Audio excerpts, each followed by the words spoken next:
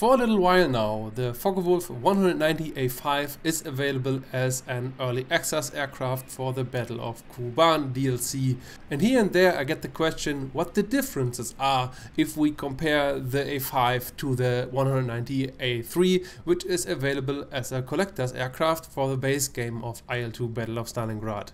And that is what we do today. We take a look at those differences and how you can benefit from them. I already did a how to fly video on the A3, which is still valid for the most part. However, since then we got two major flight model changes, which did not change the general fighting style, but made the Focke-Wulf series way more competitive in a couple of ways. I will mention those changes as well, so I will even talk about the new capabilities of both Focke-Wulf types. For the future I plan more videos where I explain changes and differences of successor or predecessor aircraft, where I can build on an already existing how-to video. And that is the reason I won't explain things in this video again which are the same on aircraft I already featured, but I will focus on the differences. If you haven't already watched the A3 video yet, I recommend to do so. The link is on the screen and in the description. But let's start, and we start with the external differences. After the German engineers noticed that the payload of the Focke-Wulf could be increased with some relatively minor changes, the nose of the 190 A-5 was lengthened by about 15 centimeters, and that shifted the center of gravity further to the front and allowed for heavier stuff on the belly and wings of the aircraft. More about that later.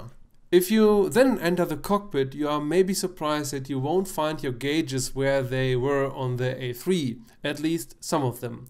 For example, the manifold pressure gauge is now on the right of the panel and the RPM is right in the center of the instrument panel. New, however, is the artificial horizon. The old turn and bank indicator is no more. With the new gauge you can fly more easily through conditions where you can't see your surroundings, like in clouds or fog. On the right you see a radio device which shows you the direction to the closest airfield with a radio beacon. So if you want to head to the closest airfield, you have to align the needle in the middle with a white marking in the bottom of the instrument. Keep in mind that radio beacons have to be placed by the mission designer on the airfield, and even if they are there in the mission's beginning, they can be destroyed, so your brain is still very much needed. Another new thing, which honestly looks a little awkward, is that little crank below the speed indicator. With that thing you can control the outlet cowl shutters which regulate the engine temperature. Right at the crank is a scale which indicates the status of the cowl flaps in quarters. 4 for full open and 1 for a quarter open. Those flaps have a serious speed impact, so close them down as far as you can without overheating the engine, and usually they can be closed quite far. In level flight you can close them almost completely. In summer and in hard climbs they have to be opened a little more. The thing is, you don't have any indicator for the cylinder head temperature, and it's the cylinder head which overheats if you close your radiators too far and your engine is overheating. The oil, which you have an indicator for, is still pretty much fine at that point. So if you have the HUD warnings disabled, the only thing which you notice is that the RPMs are getting unstable after a while. Your engine isn't damaged yet at that point, but you have a little time to open the radiators again or to level out to get more air to the engine, but don't wait too long. But other than that, just select a nice setting which brings you in most situations a nice and cool engine, and otherwise if you have to run or to chase somebody, close the radiators down so you get that extra speed. As I said, it is really a serious impact. But let's continue with the loadout options, and those are really interesting for the A-5. At first the bomb selection is actually the same compared to the A3, but with the so-called U-17 strike mod the aircraft changes quite a bit. You can then equip a 250 kg or a 500 kg bomb and 50 kg bombs, which are then attached additionally on the racks on the wings, and that turned the A-5 into a pretty heavy loaded attack aircraft. As a reminder, the A3 only can carry 250 kg or 500 kg or the 50 kg bombs. Furthermore, with the strike mode you get extra boost, which can be activated below 1 km of altitude by the press of the boost button you have to set up in the options.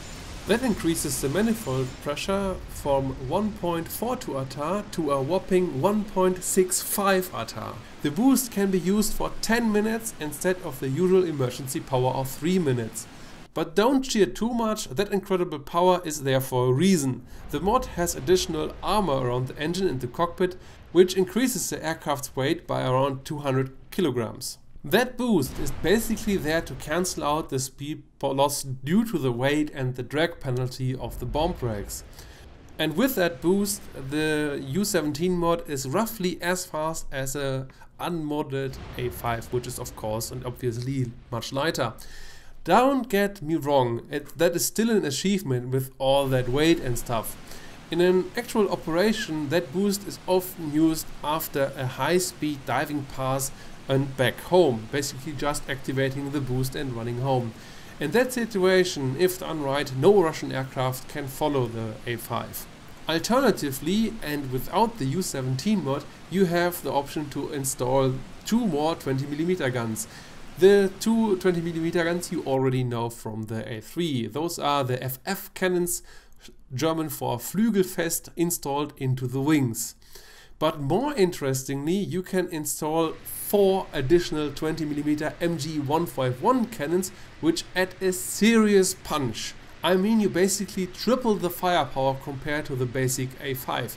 Just imagine that the modification with the gun pods has basically the firepower of 6 109s combined. But that of course comes at a cost. You lose at least 40 kph top speed, which puts you behind the top speed of many Russian fighters. In practice, I had the situation that I could not catch a MiG-3 on the deck, which surprised me a bit, I have to say. But maybe not so surprising if you consider the weight and the size of the gun pods. So if you decide to go with the gun ports, you have to be aware that you have to play very carefully. You lose a lot of performance, which gets you safe back home very often. Speaking of performance and speaking of speed, if we just consider the standard A5 without the mod and without any additional gun ports, the A5 is quite a bit faster than the A3. I personally don't know fully why the A5 is so much faster, but I think, and the emphasis is on the think, that the new shape of the nose and maybe the now controllable radiator flaps are improving the aerodynamics a bit. But if you know more, let me know. I want to know, it's always interesting to know things. So, but back to the simulation. On the deck, the A5 on combat power and closed radiators comes close to the A3's top speed on emergency power. And if you remember, the A3 was on the deck already faster than all the Russian planes, Yak-1B and LA-5 included. The emergency power of the A5 makes the aircraft on the deck another 22 kph faster than the A3, which means that in summer conditions the aircraft races with 565 kph over the deck. That is 35 kph faster than the Bf109 F4 is capable at maximum settings. And that, of course, for a longer time before the engine blows. If you put bombs or more guns on the aircraft, the top speed will suffer, obviously. As I said, the gun ports cost at least 40 kph, and the extra boost of the U-17 mod roughly gets you back to the unmodded state, at least in terms of top speed, if you dropped all your bombs, of course. With all that armor, the Focke-Wulf is affected in many other ways, like stability, climb performance and roll rate and much more. The unmodded A5 maybe climbs a little bit better, but not a whole lot, and turns and rolls are comparable to the A3. But maybe now to conclude this chapter, a few words on the Focke-Wulf series as a whole after now 2 major flight model changes. In the first patch, which was released shortly after my A3 tutorial, the A3 got much more stable in turns and now loses less energy in turns. The flying is much more easy and turns, and if you push the nose down, doesn't end in a spin so easy. The A5 is in all this very similar, but has here and there some minor differences I really can't put my finger on. It just feels a little different. However, the second flight model patch, which was lately with the release of the Kuban map, was a huge overhaul of the rudder and control surface mechanics of all aircraft of the simulation.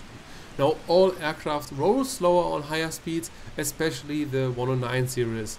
The Focke-Wulf series wasn't that much affected by the patch, however, which means that they are now at high speeds the most agile aircraft. Focke-Wulfs roll nicely, they turn nicely, and they are overall super responsive, especially in comparison to the 109.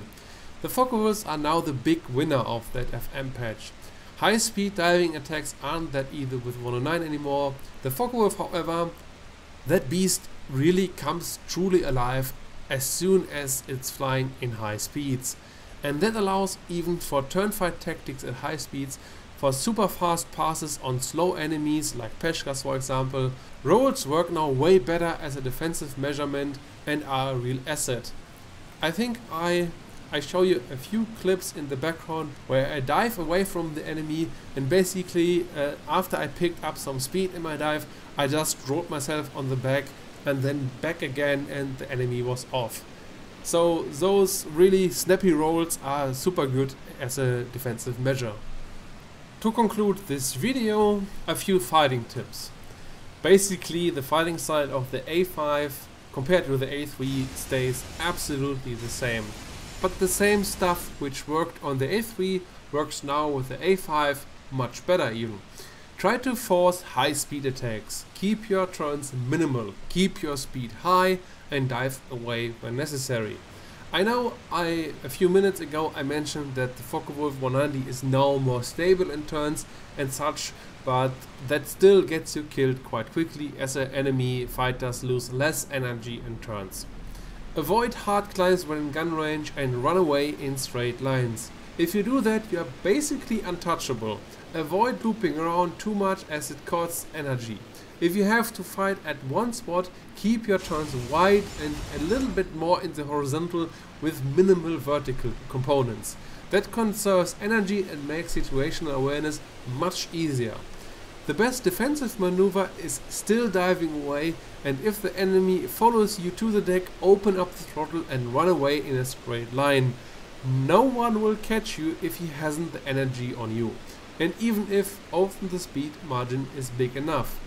If the speed margin is not big enough and if the enemy is already close up to you, you have no other chance than to try to outroll the enemy.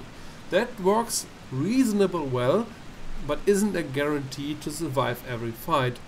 To survive a defensive rolling fight in a Focke-Wulf requires still a lot of skill and luck, of course. Even the highest skilled Focke-Wulf pilots get shot down in those maneuvers. So I repeat myself, the best defensive maneuver is to stay out of gun range of your enemy, and if the danger arises that the enemy gets into the gun range, is to dive away, to race away in straight lines.